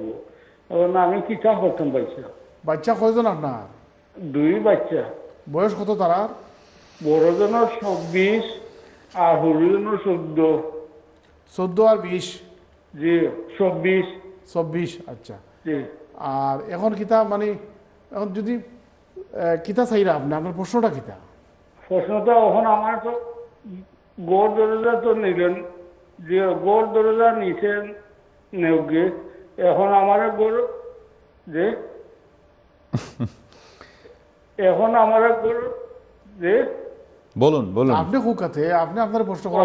এখন আমার গোড় যাইতেও দেয় না, থাকতেও দেয় না, বাচ্চা ধরেও দেখতে দেয় না, এরপরে পয়সা মাঝে মাঝে যে। জি, তো আপনি কি তার লগে গোড় সংসার করতানি? আচ্ছা, ওনার প্রশ্ন শেষ। আচ্ছা, আমরা কলার কাছ থেকে আরো কিছু আলাপ করিয়া তথ্য নিলে ভালো হইতো। এখন কলা আর আপনি সিদ্ধান্ত নিতে হইবা যখন আপনি কিতা করতা। কারণ প্রশ্ন যদি আপনি আপনারা না করেন, আমরা মন থেকে তো আমার উত্তর দিতে পারতাম না। আপনি স্পেসিফিক্যালি কিতা খোয়া লাগবে। আমি একটা করে খোয়াই, বাচ্চাইন্তরে যদি বিচারিয়ে দেখার সুযোগ না দেন, বড় বাচ্চার ব্যাপারে আপনি কিচ্ছু করতে পারতেন না, তার বয়স 24-18 অনেক উপরে, সুতরাং হে যদি বাপলোকে দেখা করতে না চায়, নোবডি ক্যান ফোর্স হিম। সুতরাং তারে দেখার আপনি কিচ্ছু করতে পারতেন না, কোর্টও গেলে কোর্টও কিচ্ছু করতো না, কারণ হে তো adult. So he has choice two either to contact or not, exactly, or B contacted. সুতরাং আপনি কিচ্ছু করার নাই। 14 বছরের বাচ্চারে দেখার লাগি আপনি চেষ্টা করতে পারেন, যদি না দেয় তে কোর্টের মাধ্যমে আপনি দেখার সুযোগ পাইতে পারেন। জি, ঠিক আছে। 14 বছরের বাচ্চা, ছোট বাচ্চার লাগে, কিন্তু বড় বাচ্চারে আপনি দেখার লাগে কোনো ফোর্সও করতে পারতেন, অ্যাপ্লাই করলেও দিত না। 14 বছরের বাচ্চার লাগে আপনি দেখার চেষ্টা করতে পারেন, ইনফরমালি না হইলে কোর্টে অ্যাপ্লাই করতে পারেন ওই লোকে বাচ্চা দেখার। আর আপনারে গড়ও বিচারিয়ে দায়বার দিন না, আপনি যদি গড় সংসার করতে চান, এমন বিচারিয়ে যদি চাইন না, তো ওই তো নয়। কারণ গড় সংসার করতে হইলে তো দুইও পক্ষে সম্মতি লাগবে। ম্যারিজ হইলে একটা কন্ট্রাক্ট, একটা চুক্তি, দুইও পক্ষ যদি আন্ডারস্ট্যান্ডিং না থাকে কেউ ফোর্স করতো না। কোর্টে যদি আপনি অ্যাপ্লাই করেন যে না আমি তার লোকে জুড়ে স্বামী হিসাবে থাকতাম চাই না, কোর্টে এগুলা কোনো সময় অর্ডার দিত না। এর লাগে বিচারিয়ে যদি চাইন না, তাইলে only option is to apply for divorce. তাই করতে পারেন, অথবা আপনিও করতে পারেন ডিভোর্স। নাইলে তো চেষ্টা করুক ইনফরমালি আপনি যোগাযোগ করিয়া বা আপনার আত্মীয় স্বজন দিয়ে যোগাযোগ করিয়া যে তাই গড় সংসার করতে চাইনি, স্বামী স্ত্রী হিসেবে থাকতে চাইনি। যদি বিচারিয়ে না চাইন, দেখো মুরব্বী সাহেব, আপনি চেষ্টা করলেও কিন্তু নিজে চেষ্টা থাকা সত্ত্বেও আপনি ওয়াইফের লোক গড় সংসার করতে পারতেন না, কারণ তাই না চাইলে ওই তো না, কেউ ফোর্স করতে পারতো না। ইনফরমালি বা আপনার আত্মীয় স্বজন বা কমিউনিটির মুরব্বীরা দিয়ে দেখতে পারেন। যদি না হয় তাহলে ডিভোর্সও একমাত্র অপশন। আর 3 নম্বরের লোকে গড় যদি আপনার নামে থাকে, জয়েন্ট ওনার থাকেন, আপনার যদি গড় কন্ট্রিবিউশন থাকে, তাহলে তাই পুরা একলা এক নামে নিতে পারতেন না। আপনি চাইলে সলিসিটার দরিয়া আপনার ডিউ প্রপোর্শন লাগে আপনি লেখাউকা, যদি বিচারিয়ে না মানে তাহলে কোর্টও আপনি অ্যাপ্লাই করুকা। কারণ যদি আপনার কন্ট্রিবিউশন থাকে তাহলে ইউ মাস্ট হ্যাভ রাইট, এবং আপনার একটা ডিউ শেয়ার আছে। যদি 50% থাকে বা আরও কম হইতে পারে, বেশি হইতে পারে, ডিপেন্ড করে আপনার কন্ট্রিবিউশন কীটা। কিন্তু আপনার যেহেতু নামে আছে এবং আপনার কন্ট্রিবিউট আছে দেওয়ার লাগে, সুতরাং you have right over there. Ego আপনি সলিসিটার দরিয়া তান্তে ফলে নোটিস দেওয়া হইব, যদি না মানই তাইলে কোর্টে যাওয়া হইব। এক্স্যাক্টলি। জি, ধন্যবাদ, আপনি বিষয়টা খুব সুন্দর করে ব্যাখ্যা করেছেন। দর্শক, আমরা আশা করি আপনি উত্তর পেয়েছেন। আমরা পরবর্তী কলার সঙ্গে যুক্ত হব। আসসালামু আলাইকুম। জি, আসসালামু আলাইকুম। কলার আমরা শুনছি, প্লিজ প্রশ্ন করুন। আসসালামু আলাইকুম ভাই। ওয়ালাইকুম সালাম। দর্শক, আমরা শুনছি, আপনি প্রশ্ন করুন। হ্যাঁ, আমার একটি প্রশ্ন ছিল। জি, বলুন। আমি একজনের পক্ষ থেকে বলছি। বলুন, সমস্যা নেই। উনি প্রথম রিনিউ পাইছিলেন, পাওয়ার পর 2 বছর পরে ওনাকে সেটেলমেন্ট কার্ড দিয়ে দিচ্ছে, 5 বছরের কার্ড দিয়ে। দর্শক, আপনার এই ভলিউমটা আরেকটু যদি আস্তে ধীরে বলুন, কথা বলুন, তারপর আমরা শুনতে পাই স্পষ্ট। আমার কথা কি এখন একটু শোনা যাচ্ছে ভালো করে, আপনি এভাবেই একটু চেষ্টা করুন। হ্যাঁ, তো ভাইজান আমি আপনাদেরকে, হ্যাঁ, আসসালামু আলাইকুম। জি, ওয়ালাইকুম আসসালাম। আমি বলতে চাচ্ছিলাম 2.5 বছরের first leave to remain card পাইছিল, তারপরে ওনার যে পার্টনার ছিল উনি পাস টুয়ে, হ্যাঁ, তারপরে ফার্স্ট টুয়ে যাওয়ার পর ওনাকে আবার অ্যাপ্লাই করা হয়েছিল, সেটেলমেন্ট 5 বছরের কার্ড দিয়ে দিছি। জি, আচ্ছা। তখন সেটেলমেন্ট কার্ড পাওয়ার পর উনি আবার লাইফ ইন্টারভিউ টেস্ট পাস করেছে, B1 পাস করেছে। এখন কি ন্যাচারালাইজেশনের জন্য উনি অ্যাপ্লাই করতে পারবেন না after 5 years? Please can you tell me this question. আমার অনুরোধ এটা প্লিজ। ওনারা যে পাস্ট, উনি কি ইউরোপিয়ান নাগরিক? উনি ইউকে নাগরিক, উনি বিয়ে করার পর সেটেল হয়েছে। না, যিনি মারা গেছেন উনি কি ইউরোপিয়ান নাগরিক না ব্রিটিশ নাগরিক? উনি ব্রিটিশ নাগরিক। ব্রিটিশ নাগরিক। বাংলাদেশ, উনি কি বাংলাদেশ থেকে আসছে না এখানে বিয়ে করে হয়েছে?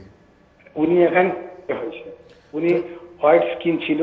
হ্যাঁ, তো উনি এখানে 5 বছরের 2.5 বছরের ভিসা দেওয়ার পরে এরপরে উনি পাস্ট হয়ে গেছে না? হ্যাঁ হ্যাঁ, ওনার পার্টনার পাস্ট হয়ে গেছে। এরপরে উনি কি অ্যাপ্লাই করেছিল, তখন ওরা সেটেলমেন্ট কার্ড দিয়েছে অন বিহাফ অফ অ্যাক্সিডেন্ট। হ্যাঁ, সেটেলমেন্ট পেয়ে গেছে উনি। জি। তো আমার প্রশ্ন কি? এখন আমার প্রশ্ন হচ্ছে উনি কি এখন ন্যাচারাইজেশনের জন্য অ্যাপ্লাই করতে পারবে না আফটার 5 ইয়ার্স এর পরে অ্যাপ্লাই করবে? না, আফটার 5 ইয়ার্স, কারণ উনি তো মেরিট টু ব্রিটিশ সিটিজেন না, ওনার তো হাজবেন্ড পাস্ট ওয়ে হয়ে গেছেন। তো ওনাকে যদি মনে করেন হাজবেন্ড জীবিত থাকতেন তখন মেরিট টু এ ব্রিটিশ সিটিজেন, আপনার আইনের ইয়েটা দেখেন, মেরিট টু এ ব্রিটিশ সিটিজেন হলে 3 ইয়ার্স, আর ওন রাইটে করলে আপনার 5 ইয়ার্স। তো ওনার মানে 3 বছর হয়ে গেছে, আর 2 বছর পরে উনি এক্সকিউজ মি, আমি জানতে চাচ্ছিলাম যে উনি তো অলরেডি আপনার 2.5 বছর শেষ হয়ে গেছে, সেটেলমেন্টের কার্ডের মধ্যে লেখা আছে 5 ইয়ার্স। ওই 5 ইয়ার্স কি শেষ করার পর কি ওই যে আপনার ব্রিটিশ পাসপোর্টের জন্য অ্যাপ্লাই করবে? না, এখন করতে পারবে না, ওনার এখন রানিং 3 না। ঠিক আছে, খুব বলছি আমি, যেটা হচ্ছে ব্রিটিশ সিটিজেনশিপের জন্য আবেদন করার শর্ত হচ্ছে যে 5 ইয়ার্স অর্ডিনারি রেসিডেন্ট হিসাবে থাকতে হবে। ভালো করে খেয়াল করে শুনেন, 5 ইয়ার্স অর্ডিনারি রেসিডেন্ট হিসাবে থাকতে হবে। শুধুমাত্র final year, the last year should be indefinite leave or settle status. আর বাকি 4 বছর either leave to remain, extension of leave to remain বা ইনডেফিনিট লিভ যেটাই হোক থাকলে হবে। তো ইন দ্যাট কেস ওই 5 ইয়ার্স পুরো পরে না করলেও হবে, কারণ যেহেতু আগে 2.5 বছর ওনার কেটে গেছে, তো আরো 2.5 বছর পরে তো ওনার 5 ইয়ার্স হয়ে যায়। সুতরাং 5 ইয়ার্স রেসিডেন্সের আওতায় উনি 2.5 বছর পরে করতে পারবে। He doesn't need to or she doesn't need to white full 5 years. G, exactly. তো করার আশা করি বুঝতে পেরেছেন। আপনাকে ধন্যবাদ করার জন্য। আসসালামু আলাইকুম, থ্যাংক ইউ ভেরি মাচ। জি, ওয়ালাইকুম আসসালাম। জি, খুব সুন্দর করে ব্যাখ্যা করেছেন। আমরা পরবর্তী কলার সঙ্গে যুক্ত হচ্ছি। জি, কলার, আসসালামু আলাইকুম। প্রিয় কলার, আসসালামু আলাইকুম। জি, আসসালামু আলাইকুম। না, হ্যালো। জি কলার, ওয়ালাইকুম সালাম। আমরা আপনার কথা স্পষ্ট না, যদিও আমরা শুনছি, আপনি বলুন। হ্যালো, আসসালামু আলাইকুম। জি, ওয়ালাইকুম সালাম কলার। জি, আমি আমার হাজবেন্ডের ডিপেন্ডেন্ট হয়ে আসছি। আচ্ছা। এন্ড আমার হাজবেন্ড স্কলারশিপ নিয়ে দেশে আসছেন। তো আমাদের 1 বছরের ভিসা আছে, কিভাবে আমরা স্টে করতে পারবো? আমাদের বাচ্চারা স্কুলে যাবে। আপনার কথাটা স্পষ্ট বুঝিনি, আপনি যদি আবার একটু বলতেন প্লিজ। আমি আমার হাজবেন্ডের ডিপেন্ডেন্ট হয়ে আসছি, আমার বাচ্চা দুটো নিয়ে। আপনার হাজবেন্ডের স্ট্যাটাস কি? আমি স্কলারশিপ নিয়ে দিতে আসছেন, 1 বছরের ভিসা হবে। আপনার হাজবেন্ড 1 বছরের স্কলারশিপ ভিসায় আসছেন? জি জি, আর আমি আমার বাচ্চা দুটো নিয়ে। আপনার বাচ্চা আপনারটা পরে আসবে, আগে তো আপনার হাজবেন্ডের স্ট্যাটাসও জানতে হবে। তো আপনার হাজবেন্ড 1 বছরের স্কলারশিপ নিয়ে আসছেন কি জন্য? কোন কোর্স করার জন্য? জি, মাস্টার্স করার জন্য। মাস্টার্স করার জন্য, জি। এরপরে আপনি আসছেন ডিপেন্ডেন্ট হিসাবে? জি, আমি আর আমার দুটো বাচ্চা ডিপেন্ডেন্ট হিসাবে আসছি। তখন কি আপনার প্রশ্ন কি? জি, আমরা এখানে কিভাবে স্টে করতে পারবো, কোন কোন ক্ষেত্রে? বুঝিনি, আপনার প্রশ্নটা কি ছিল এক্স্যাক্টলি? আপনি কি জানতে চাচ্ছিলেন? আমরা এদিকে কিভাবে স্টে করতে পারবো? আপনারা কিভাবে স্টে করতে পারবেন এখানে? হ্যাঁ, লিগ্যাল ওয়ে। আচ্ছা, এটা জানতে চাচ্ছেন। আচ্ছা, ঠিক আছে। আচ্ছা, ঠিক আছে। এটা তো আসলে পার্মানেন্টলি উনি সেটেল হতে চাচ্ছেন ইউকেতে। সেটেল হওয়া তো খুব কঠিন। জি জি। সেটেল হওয়ার যে পথগুলো আছে, এই পথগুলোতে ওনারা পড়বেন না তো। আচ্ছা। কারণ ওনার হাজবেন্ড আসছে 1 বছরের মাস্টার্স করতে। 1 বছর মাস্টার্স তো 1 বছর। জি।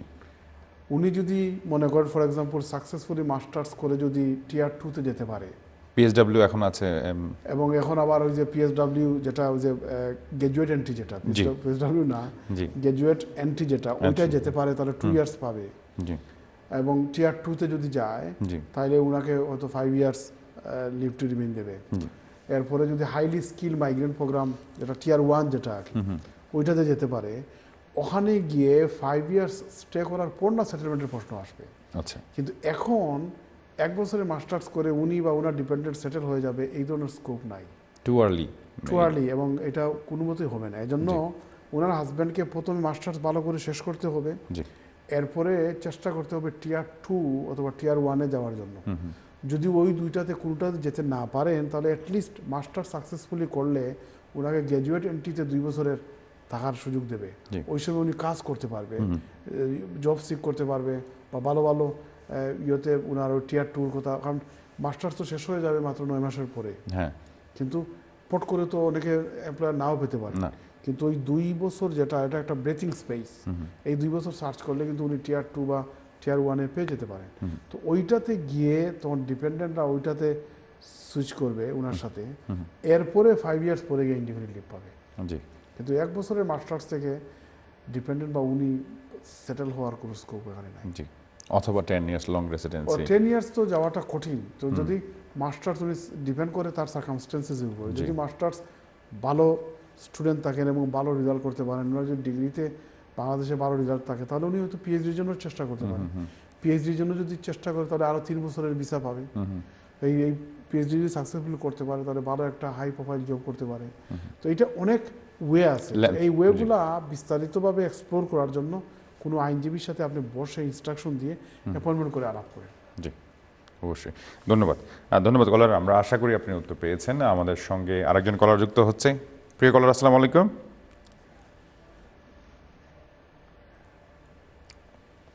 জি, কলটা ড্রপ হয়ে গেছে। আসলে এই বিষয়টা খুবই জটিল, যে এক এলাবোরেটলি ব্যাখ্যা করা যে দ্য ওয়ে কীভাবে সেটেল হবে।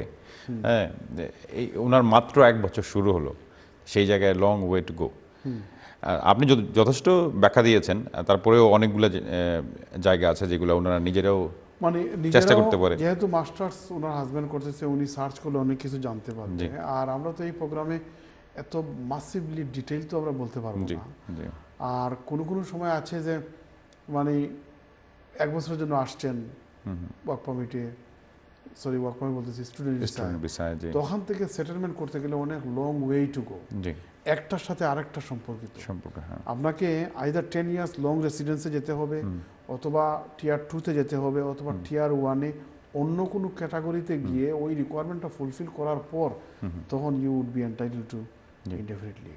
আমি শুধু দর্শকের জানার জন্য আমি একটু জানতে চাচ্ছিলাম যে টিয়ার 2 বলতে আপনার ওয়ার্ক পারমিট, টিয়ার 2 বলতে skill work permit, skill work permit, আর টিয়ার 1 হচ্ছে বিজনেস।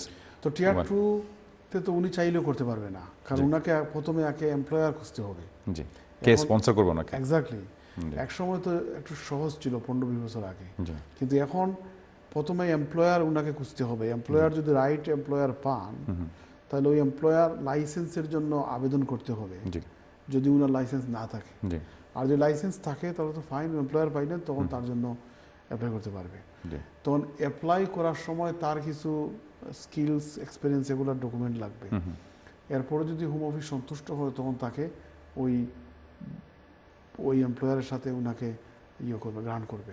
তখন ওখানে থাকা অবস্থায় তখন 5 ইয়ার্স স্পেন্ড করার পর তখন ইনডেফিনিট লিভের জন্য আবেদন করবে। জি, ধন্যবাদ। আপনি সুন্দর করে ব্যাখ্যা করেছেন। প্রিয় দর্শক, আমরা আশা করি আপনি উত্তর পেয়েছেন। আমরা কয়েকটা বিষয়ে আপনার সাথে আলোচনা করেছি। বিষয়টা হচ্ছে যে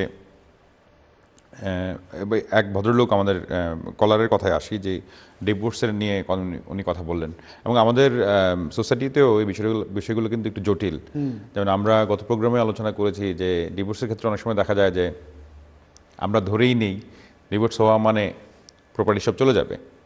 বিষয়টা তো এরকম না। প্রপার্টিটা ডিপেন্ড করে বিভিন্ন সার্কামস্টেন্সেসের উপর।